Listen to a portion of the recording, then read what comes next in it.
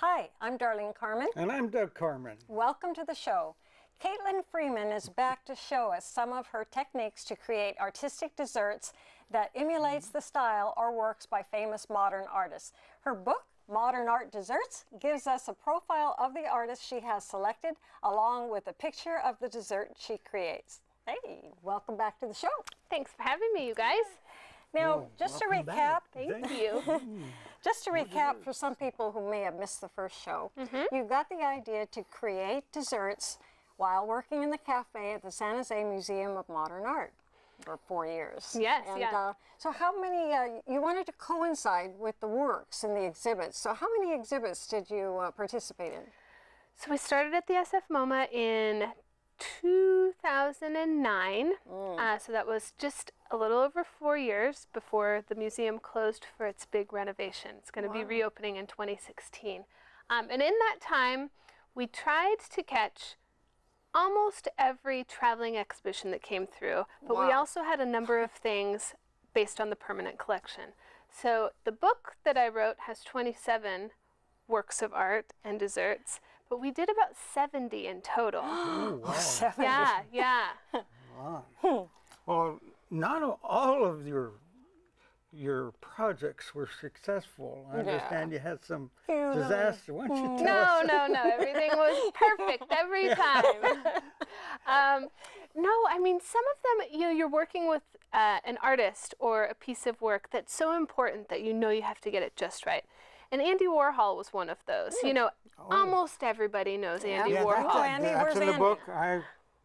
Where's Andy? I got it. There he is. And Marilyn. So, almost everybody knows Andy Warhol. So I knew I had to get it right. But Andy Warhol's so iconic. It was hard to know exactly what to do. So first I kind of copped out and I decided to do pop art corn. I decided I was going to riff on pop art and we were going to make a caramel corn, and it had a little temporary tattoo in it. But that was really not going with Andy Warhol. So one day, but the problem is all of the works of art that the SF MoMA had were all non-edible colors. And so, there were a lot of blues and greens, and that's just not so easy to make dessert out of, is blues and greens. So finally we were looking at this one big piece, and this was a few years after we started, and I thought, what would Andy Warhol do if he was making desserts? He was all about screen printing and layering the colors, but it was also about pop, and it was about sort of popular culture. So I started thinking about Jell-O and how that seemed very Andy Warhol, and so we thought about layering the Jell-O, so it was like layers of the screen print. And so the piece that we were looking at was one of his self-portraits, and it had some yellow, and it had some red, and it had some green, and it had some blue. And so we were looking at it and thinking, what could we do? And I was like, oh, I know, a Bloody Mary Jell-O. So we decided it was going to be a great idea. So we decided to do a Campbell's tomato soup Jell-O, because of course he did his soup cans. Soup Jell-O? Tomato soup Jell-O. Okay. And we were going to do celery Jell-O. And for the alcohol, we decided Vodka. blue curacao, because it was already colored blue. So we figured that could be the blue in it. And then we had the yellow, and so decided that we were going to do horseradish and Worcestershire sauce. And and it started to sound a little dubious, but we thought when it was all put together, it was going to be great, and people were going to be so excited about Bloody Mary Jell-O. So we tested it. Do you have testers? I was just going to ask. Do you have volunteers to do this for you? Luckily, it was just us in the kitchen, and it was literally the most disgusting thing I've ever made. So we put it on the shelf. We knew Jell-O was great, and then once that Elizabeth Taylor piece came up, and it was all really great edible colors, then we had it pulled together. We did a strawberry, rose, and mint Jell-O. But then we couldn't call it Jell-O for the book. That's right. That was Elizabeth Taylor. So it turned out. In the end, it turned out okay. Yeah. So, but that was part of the process, sort of figuring out what to do and trying something that didn't work, putting it aside for a while, and then coming back and having something that was just right. Yeah. In 2009, we attended the Richard Avedon retrospect. Yeah, yeah. And we got your poster here, and I was really anxious to hear about your inspiration for this. This is, I remember seeing this, and it was awesome. Yeah. I mean, you were mesmerized. Yeah. Well, I mean, he was such an influential photographer in my schooling. I was a photography major, and I loved Richard Avedon. And he did this series in the American West, and there were a lot of these photos in the show. And this was the one that I think almost anyone who sees it is captivated, because it's horrific and startling, and his hairlessness, and how the bees are kind of clumped in his ear and on his aortic vein. He's a real beekeeper. He was a beekeeper. Yeah. And apparently they took the royal jelly and applied it in certain places where they wanted the bees to clump. And so that's how they got them. So actually he gets the artistic effect that he wants. A little bit, yeah. But could you imagine sitting still with all those look bees? What you did. I mean, that's like awesome. Right. Yeah, and this was your dessert over here. Which is? You get so it's one thing to love a photograph, and it's another to figure out how to put bees on a dessert, which I think only my dog likes to eat Now bees. this was white chocolate? Is that right? Yeah. So what I wanted to do was I wanted to really capture kind of the claustrophobia and the clumping, and of course like the white and the black. Because he's so pale. Yeah. And so I, in order to create a white box, I knew I was going to have to use white chocolate, but I'm not crazy about white chocolate on its own. So I was thinking about ways that I could make it a flavor profile that I really liked. And I really like cardamom with white chocolate. One of my very favorite chocolate bars by a British chocolatier is cardamom and white chocolate. So I brought you, Doug, a little sample. Yeah, I'm going to hold this up. Now these are the bees on the transfer, right? And this is edible, right? Yeah. And so what we did was if I eat this, you'll be fine. You're not going to swell up. Okay, I'm going to eat it. I'm going to eat this. Oh, wait. Oh, you can do it. Ooh, a little sting from that. So what we did was we actually scanned the bees from the photograph, and then illustrated them so they looked a little bit less like flies, and then we took the bees from the photo and put them right on the dessert. You scanned them? We scanned them. And so the dessert, it was a honey and pistachio parfait with a cardamom white chocolate on the outside. Wow. That was delicious. One of my favorites, but also such a pain to make. How many sheets did you have? It looked like 4. Was there 4 sheets in there? there? 5. One on each side except the bottom. Yeah. So what was the reaction to people when you made this dessert? I mean, I can imagine it would be mixed. Really it was, because at our cafe, which is inside the SF MoMA, but in the sculpture garden on the 5th floor, and I think this was down on maybe the 3rd floor. So people would come up, and a lot of times right away, like the mandarin cake, they would know what we were talking about. But something like that, people would say, I want the fly dessert, or why are there flies on the dessert? I'm like, they're bees! We tried so hard! That's a pretty good reaction. So they liked it. They did. And to this day, my husband's favorite dessert I've ever made. I'm going to have some more. He's hungry. Oh, poor guy. All these sweets we haven't been letting you eat. Well, I'm very excited that you accepted my challenge to create a dessert from one of my works of art. Yes. So just tell me I don't know what we're going to do here. So tell me what you have in mind and what's going on with this. So I accepted your challenge, but then I'm also going to put you to work. Making your own dessert. So first, we talked a little bit when you presented me with this beautiful painting, but I want to hear a little bit about how it was created. I know that you paint with vegetables, and I was thinking a lot about kind of how to add some vegetable elements or some, textural elements of live plants into the dessert. I thought I could make a carrot cake or a beet cake or something to, very directly talk about your way of painting. But instead I thought, you know, why don't we get a little bit more conceptual? Well, you know, what's funny about my artwork is no matter how many times I tell people that I use the vegetables as a tool to paint, they still think that I make juice or extract like beets, Right, you know, right. for the red. And, you know, they'll, and then they'll go on, well, what did you use to make that purple? It's like paint, you know? Right, right. So, And in some ways, you kind of beat me to it because you're already using food for your art. You know, I so often look at paintings and I try and figure out what food belongs with that painting, but you've already beat me to the punch here. well, I kind of got into, you know, I teach classes and I try to do different artists. I've done Monet and Van Gogh and many others. But I try to do it my way, not exactly maybe the way they would have done it, but I try to get close. So I went into a Jackson Pollock phase, and I didn't even think I really cared for his work that much until I got into the physical part of it. So for this painting, I used a lot of broccoli, just doing a lot of swirls, getting a lot of paint on myself before I realized you need to, put it on a table, duh.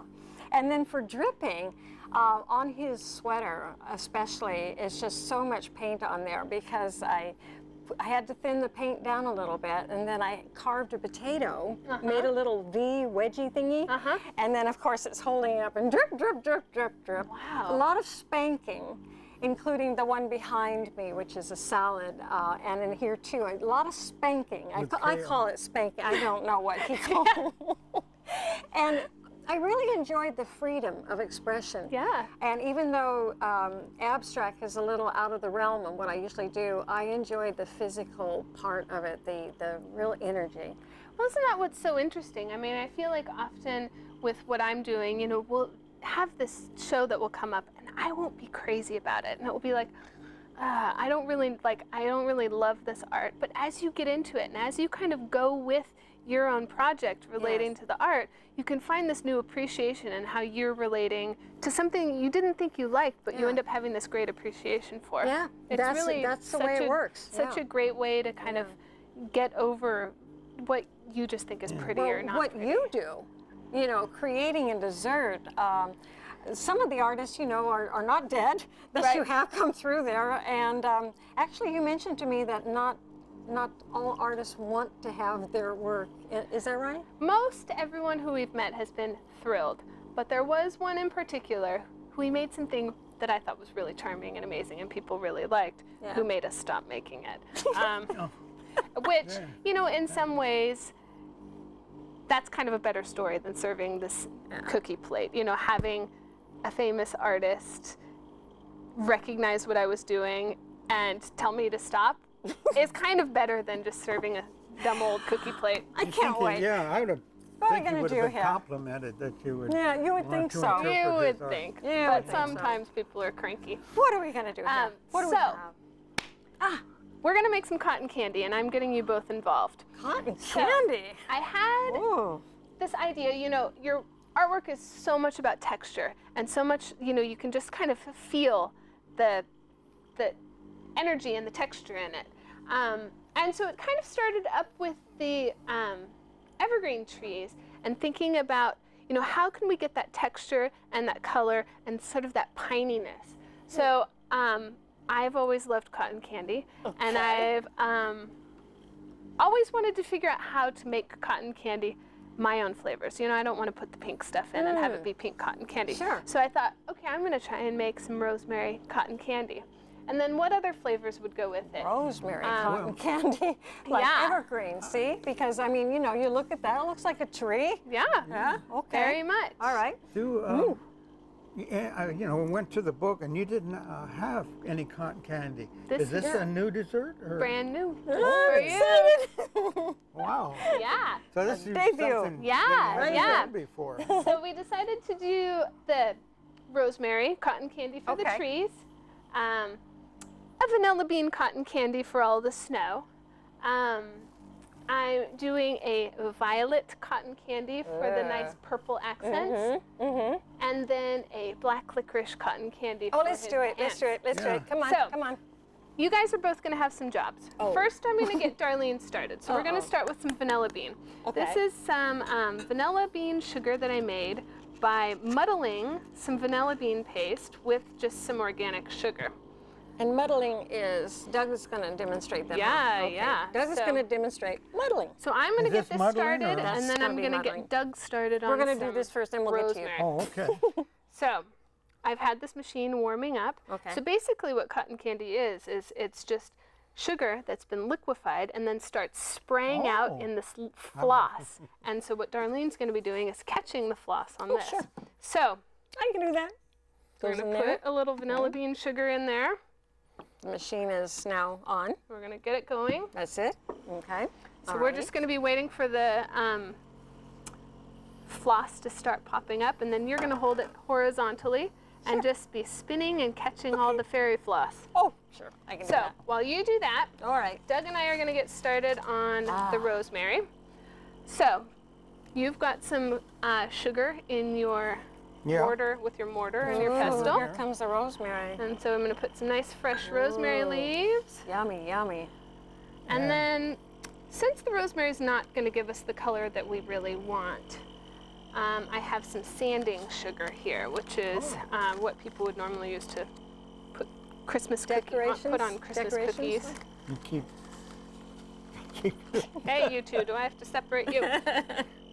So, what I'm you're gonna keep you in line. so Doug, what I want you to do, you see the cotton candy starting to come up? Oh, you mean I'm supposed to be working Well, right now? There- Okay. There's not a lot Otherwise, to do it'll quite be yet. all over the studio and get on the cameras and I already see it floating up. So Doug, Faster. what I want you to do is start pounding away. You want to get all the oils out of that rosemary. Is Now, I'm this going to good sit enough? here and I watch never, you guys do I all never your work. muddled before. Yep. And you It's just tell like I've you're never done making a this before. mojito or something. yeah. Ooh, now it's easier now because it's caught on. Yeah, so. yeah. Hope As I'm it not heats making up. too This much is the noise. white part. Oh, come Now on. you gotta work. You Go gotta with it. smash that stuff. I'm going to muddle. Oh, whoa. Now you know how Darlene feels. Oh She's all boy, of I that can sure smell it. spanking. This is cool. Oh, I really did develop my muscles. I use kale a lot in the salad to spank away. So what I'm doing is I cheated and got a head start on some of this rosemary. It's Isn't been this what the Indians did? Oh, yeah. Yeah, it's like you're making masa. And so what we're going to do is we're going to collect it all in this nice red bowl, which I thought was perfect for the sweater that you did. And we're going to have sort of a little buffet of cotton candy and these super unusual and savory colors and flavors. So Right. it's going to be kind of like dinner cotton candy. Yeah. So what I've done is I've just, How's this? look, that is so perfect. Ah. All right, so I think it's you've gotten about- all of it. Yeah, it's about like. So what we're okay. going to do is, how does it smell? Hey, yay, yay. So we're going to Naughty. Oh, easy. just going to take that and start our first layer. So next we're going to do violet. Oh, yes. And what's great is Smoking. there are these Italian violet candies that I love so much. This is candy. These are violet Looks like candies. rocks. Looks like amethyst. Oh, they're so It's delicious. rock candy. Is Yes. that right? Okay. And then I'm going to add, just for a little extra purpliness, a little bit of sanding sugar, just for a little extra color. Okay, here we go. Come on. Now this is the residue. You want me to pick it up or not? Yeah, it can be in the center of our purple. Okay. Come on, babe. Yeah, it's smoking. Oh, do you smell that violet? It's incredible. Ah. Come on. How's that looking, Doug? Is this enough? It's looking good. Oh, keep going. Keep going. Keep going. That'll just keep I'm your hands muddling, busy muddling. Keep you busy Just so you so muddling you don't along eat here. it. That's right. So you won't be eating all the dessert before we get it done. You'd think he never eats. Hey, hey. Wow. So I think this process is really interesting. Muddling to get the flavor out of something, And something that we did in the book for some sodas that we were making. And we would take something like bubble gum or licorice or choke cherries from Canada and muddle them with sugar. Well, wait, I got to back up here on that bubble gum. Did you chew the bubble gum? No. No. Okay, so what did you expect from the bubble gum? Do you expect liquid or a paste? No, you basically just squishing it, and so all of the sugar, so it's just sugar and bubble gum, and you'll be squishing the bubble gum so that the sugar all gets flavored with that sticky sweet bubble gum. I see. And so once you have that, then pour cold water over it and let it sit overnight in the refrigerator. And then you get this great bubblegum syrup. But we found you can do it with just about anything. You can do it with licorice. So this is some soft Australian licorice that I muddled beforehand. How's that? Great. What do you think? Still have some more in there, I think. We've done, of course, citrus. Citrus is great. Rosemary, herbs are great. And it was a great way. Muddling's a lot of work. Oh, well, if you're so tired, you can stop. That's why we gave it to you, Doug. We knew you were the strong one. You Right? got the easy job. Oh, look at that purple, how pretty that is. So great. Now, and there's it some that's a little smells so stuck delicious. over there. Do you want me to, like, stick in there or will I catch it on fire? Nah, don't worry about fire. There's lots of people here who can put out a fire if we need it. Well, it's not as pretty as the other one, but I think it's more interesting. Yeah. I wish this was smell-o-vision so that everyone could smell how amazing this is. How you doing there, Doug? Oh, you're doing good. Wow. I didn't know. This is delightful. Hey, So what we'll do is we'll get all 4 flavors, and then Doug will get to dig right in. This is so exciting. Doug and maybe me too. Well, we got right. 5 minutes. If we chug along here, we might make it. Yeah. Well, we're 5 minutes. 2 down. 2 down. So amazing, that beautiful flossy. Here, Doug, here's a little sample for you. Energy while you're. Oh, do I get that? Ooh. So next I'm going to do some rosemary. Rosemary. Is that what he's doing That's there? what he's doing there. I snuck ahead and did some So all that a work little earlier today. is for her tomorrow. You're going to help her out doing it today for tomorrow's work. Ah, never mind. Doug, do you want to take a turn at the cotton candy machine? Are you ready for your turn around? I think you're okay. You're good to go. Am I okay? Yeah, I think you're fine. That's for More tomorrow's than work. okay. Now you I can go can leave take that a over nap. here. There we go. All right, here we go. Want to try this? Can you smell that nice evergreen smell? Oh, yes. All right, so did you see what she was doing? Just hold it up and you start to catch it as it comes through. Oh, I Right? get So you just roll it like this way. But it's going to take a few minutes for that Oh, cotton neat. candy to start. Wow. You know, we did for one day thing pull out the cotton candy machine. It was for a Paul Klee exhibit, and it was this one piece with a lion's mane, and we did a few cotton candies. But wow. it was just a one-day project. Wow. I don't seem to have that much left. What you have to do is you have to wait for the sugar to melt. So we just put the sugar in there, and this heating element is liquefying the sugar, and then as soon as it's liquefied, it starts spitting up. Wow. Oh, so it's not. Yeah. It's really not ready yet. Nope, but here it comes. It's coming. It's coming Oh, now. it's coming now. There we go. Keep turning. Two-hand operation. Oh, I see. Yeah, look at that. He's doing Keep it the it cool going, way, keep it single-handed. Wow. So you're getting all the colors there. Yeah. Wow. It's like. And then incorporating the red with the bowl. Yes, of course. And so the licorice, which we are going to do next, you can see that this was 3 minutes. this was the licorice to start with, and then I muddled the heck out of it until it was so to soften nice it and and get the sugar and to incorporated. really get that licoricey I love essence. licorice. We're going to need to. And And a little bit of That's sanding fused. sugar. Yeah, yeah. Okay. How's that going there? Maybe think for the that's sake of about- time, we can Yeah? do I a. think that's about it. It doesn't seem Yeah. to be too much more. Okay, because we're running out of time. Let's see if we can get that out loud. Oh, go on, Doug, grab it. There you go. Little Gonna get cotton stuck for in your his hair. beard. Oh, now I can replace some of that missing hair. That's not a bad idea. It could have been like Mr. Potato Head. I think we have a little bit of green left in there. Yeah. I guess there's a We don't technique want- Well, to it. let's see the last one because we're gonna be out of time. Super. I don't want to run out. I gotta see my dessert here. Oh, Oh, wow! that Look is at There that. you clever. go. It's like Let's exciting. get this. Okay, Oh, we'll stop just the keep going clock. here. Stop the clock. We're not done yet. I'm going to Okay. add a little more black so it's sort of this Can I turn on? ominous black. Turn on. Sure. There we I'll go. add a little while it's Whee! going. There I it know you don't goes. like to break the rules with electronics, but I'm going to add a little more Well, black. there you Hopefully go. don't. Get some color in there. Yeah. Whoa! Oops. Perhaps. Well, we'll have color with specks in it. Exactly. We'll Yeah. have freckles all over our face. Hey, I like that.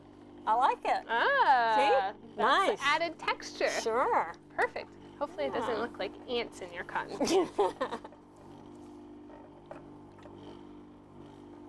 What do you think? This is so exciting. Delicious. Yeah? Yeah?